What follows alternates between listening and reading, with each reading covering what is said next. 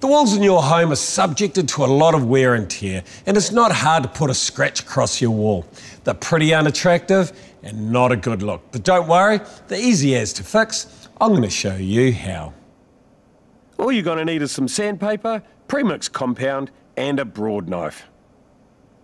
Okay, so the first thing I'm going to do is just got to make sure that area is nice and clean. I'm going to give that a sand up to make sure the compound adheres well.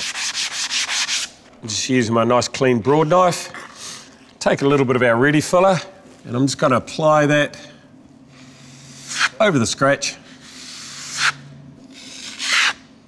For scratches under 1 millimetre, we're going to let that dry for at least 24 hours. Any scratches over 1 millimetre deep, we're going to let it dry for 48 hours.